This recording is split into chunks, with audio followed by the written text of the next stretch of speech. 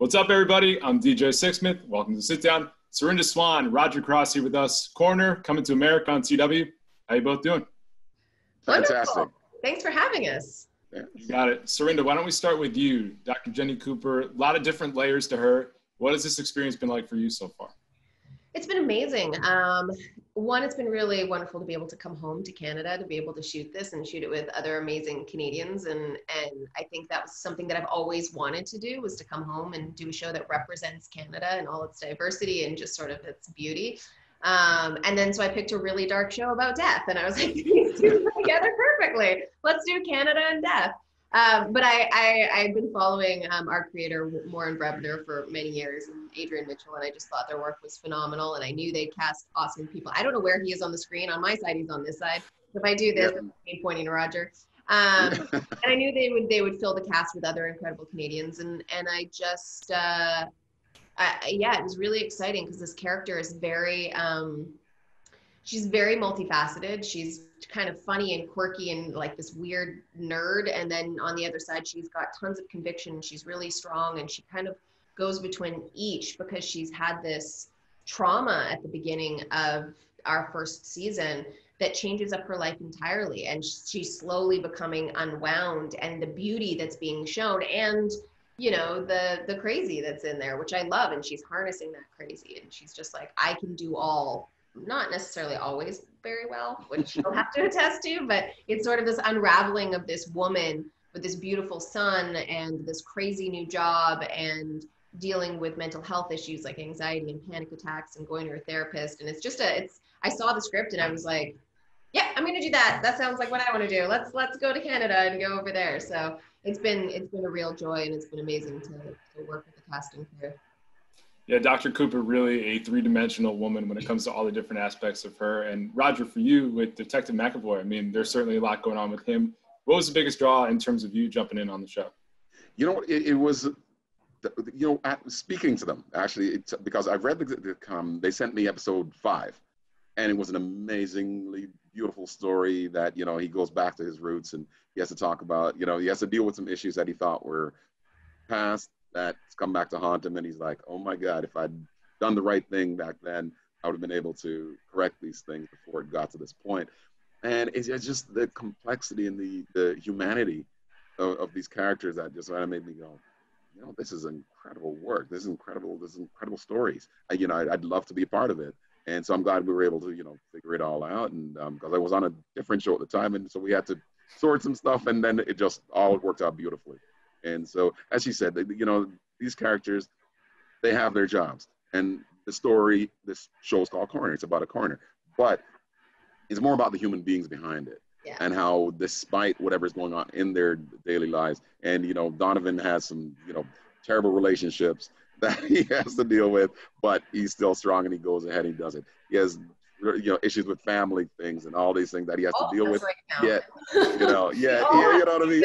And then he has to when we show up.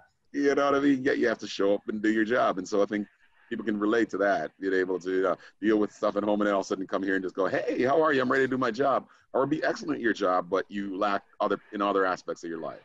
And so that's what's been great about this show, being able to show all these different facets of these characters in their life. And it's fun. It's great work.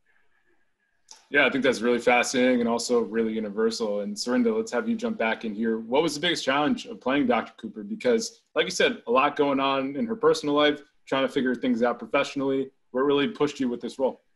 I think the biggest challenge was wanting to make sure that I represented the character that was in the books, because it's based off of a best-selling UK book series by M.R. Hall, and it's 7 books. So it's not like this is a character that has existed in some small capacity. Like, she is well founded, and people love this character, and so it was really important to me to be able to make sure that I had her little idiosyncrasies and things like that inside of her. But then we changed her age, we changed where she lived, we changed so many things about her, but to make sure that I had her soul and her essence.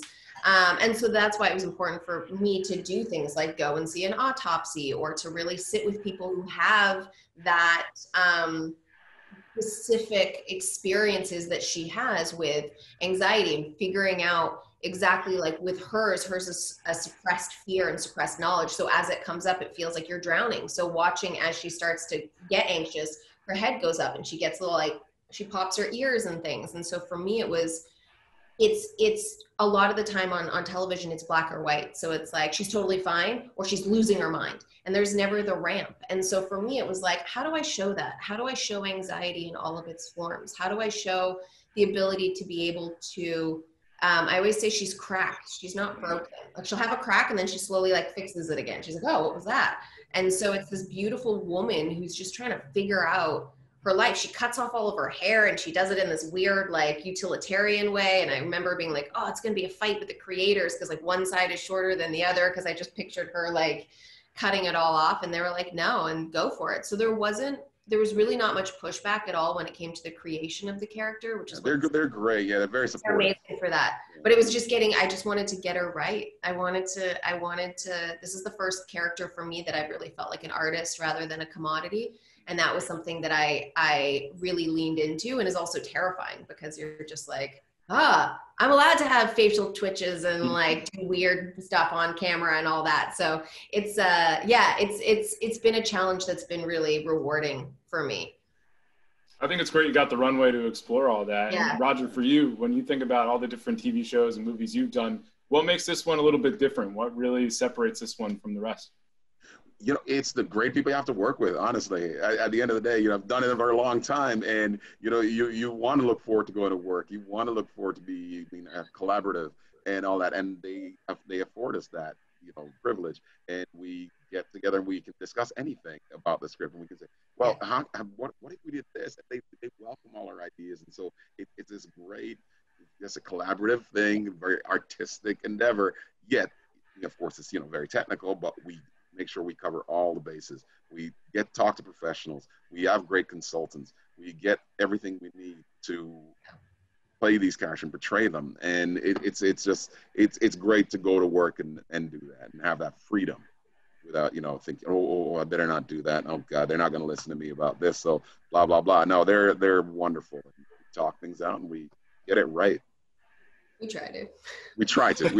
I know. Like you do, right? My team lets me know. They're like, let's do another one. I'm like, okay, that's the weird thing I didn't work, fine. But I get to try it at least.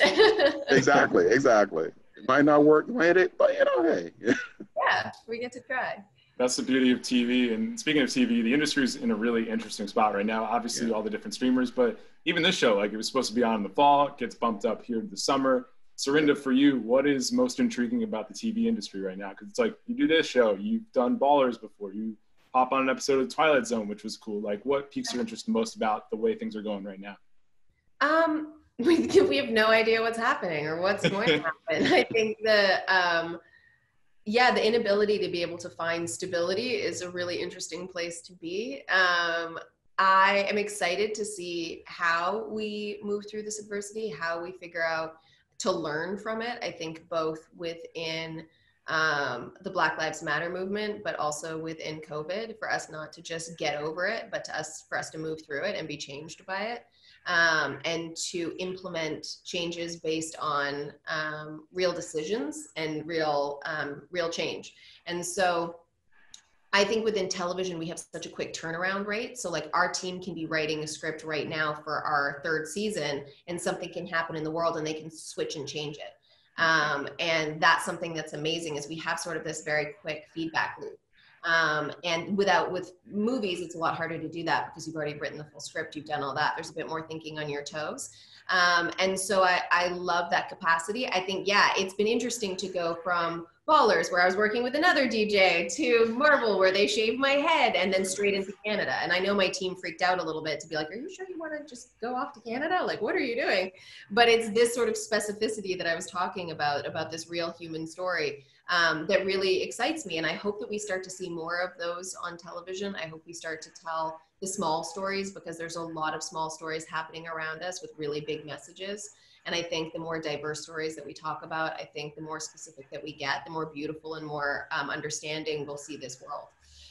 So I'm excited for what comes out of television. When, how, no idea. I like that you were just willing to go for it. It's like, if you need me to shave my head, I'm going to do it. Like, my team, like, we're going to be all right here. We'll figure it out. These are extensions. My hair's that long. You guys can't see it. This is for another project. This isn't real. I'm like, but that's the fun of being on television, is that you get to go in and be like, who am I next? And now I'm a mermaid. Roger, how about for you? I mean, going back to the days of 24, like, the TV landscape is tremendously different. What has been the key for you in being consistent all these years? I tell you, I'm just keep working hard, and and have a passion for what you do. But I think we're kind of in a golden age of television, actually, because if you look at the standards been raised from like Game of Thrones to what you're able to do, when from 24 was another thing that stepped up the bar back in the day, and now you have all these other things, and you have all these different avenues for people to see things and see very specific things, and to see stories that they weren't allowed to tell back in the day. Like, to tell the story of a coroner who's also had, who's on pills and trying to deal with this messed up personal life and then be professional. It's something that you wouldn't have been able to put on television maybe, 15, 20 years ago. Oh. Now you can, and you can tell these stories, and they're relatable for the audience watching. Or this detective who, has a messed up past and this and that, who can go to work and do his thing and have these great interpersonal relationships and these great stories that you're allowed to tell. And as she said, we can change things, and that's one thing that I love. You're able to alter things, and they've already altered some things for the upcoming season that they've sent us in these scripts. But things will have changed, or obviously we'll be filming in a different way, and we'll be filming in a bubble, and it's gonna be intriguing. But I think that the joy of it is there's so many different stories that are allowed to be told that will be told, and so television is, I think, in a great place. You don't like those extensions too, right? You've got your extensions in? Yeah, they're really tiny extensions. I want to see you in long hair so badly. Oh my God. We'll have to put you, because we're about to go back and start shooting our next season. Yeah. When we're on set, I'm so going to make you put on a wig. Oh my God. I'm going to show up with cornrows and see what they say. No. Let's make it happen. Come on. Hey, Serinda, Roger, thanks a lot. Looking forward to the U.S. premiere of Coroner August 5th. Talk to you both down the road. Stay healthy and be well, all right? Absolutely. Thank you, DJ.